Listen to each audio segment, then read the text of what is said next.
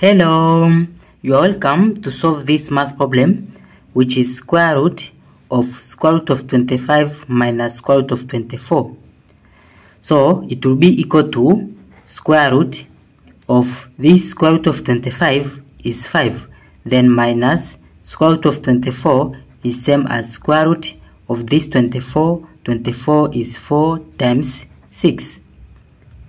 Then in the next step, it will be equal to square root of 5, then minus, from here we can split square root of 4 times square root of 6. Now square root of 4, it is 2, then times this square root of 6. Then in the next step, it will be equal to, now from here 5 is same as 3 plus 2, and this 6 is same as 3 times 2. So it will be square root of 5 is 3 plus 2, then minus 2 square root of 6 is same as square root of 3 times 2. Then in the next step, it will be equal to, from here if we split this square root of 3 times 2 is same as square root of 3 times square root of 2. So into here it will be square root. For this 3 to have common square root of 3, 3 is same as square root of 3, then bracket square, then plus 2 is same as square root of 2, then bracket square, then minus 2, then times square root of 3 times square root of 2. So here times square root of 3 times square root of 2.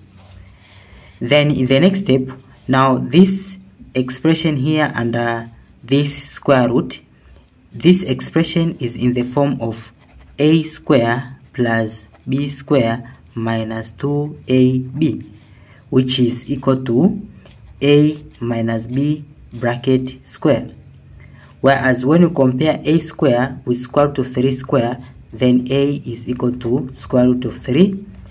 And when you compare b square with square root of 2 square, then b is equal to square root of 2. Now because this expression is under square root, so this our formula will place all of them under square root and this under square root. Then we will apply this form here. So it will be equal to square root of a minus b, it will be square root of 3 minus square root of 2. So square root of 3 minus square root of 2, then bracket square.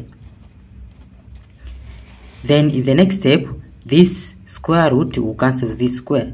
So this value here under this bracket, it should be between absolute. So it is equal to absolute square root of 3 minus square root of 2 absolute. That means this value, it should be positive value. Then it will be equal to, because square root of 3 minus square root of 2, it is a positive value, so it is this, which is square root of 3 minus square root of 2. So this is the simple form of this our problem.